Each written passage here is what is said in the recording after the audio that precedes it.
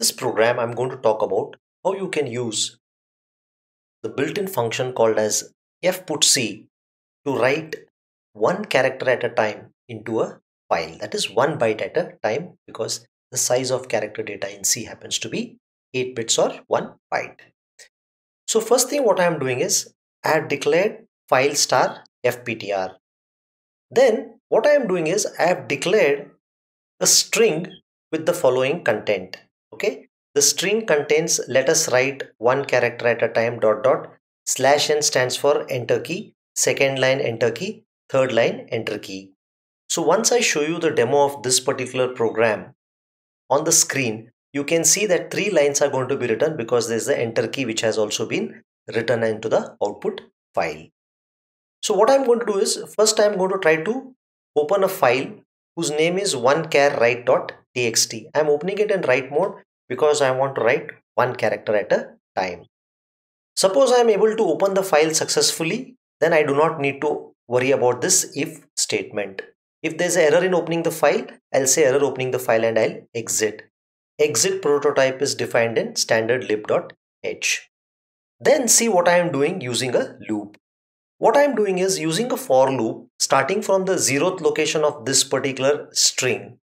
As long as I have not reached the null or end of this particular string, I am using fputc to write one character at a time to the location pointed to by fptr. fptr is referring to this particular file on the hard disk. fptr is also known as your stream. Stream stands for what is the source of your input or output. My output happens to be a file with the name one_char_write.txt.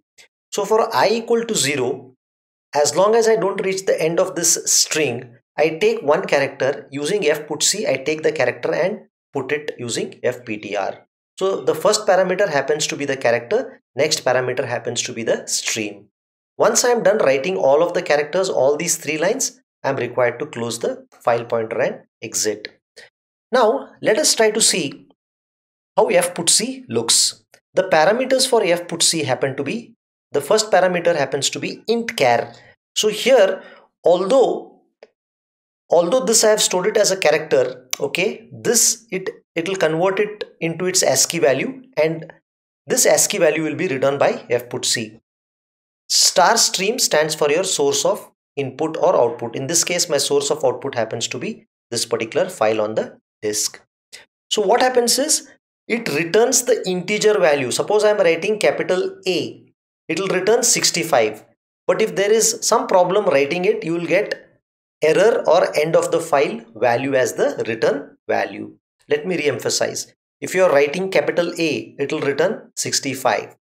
But while writing, there is some error for some reason, the hard disk crashes or whatever it is, let's not bother. You will get an error message which will either have a EOF value of -1, assuming that's the value on the operating system, or certain error code indicating that there was some problem writing a character on the hard disk. So I hope you have understood how to write one character at a time using fputc. In the next program, I'll show you how you can read one character at a time. So please take a look at the demo of each of these file programs to get a complete understanding of how things work.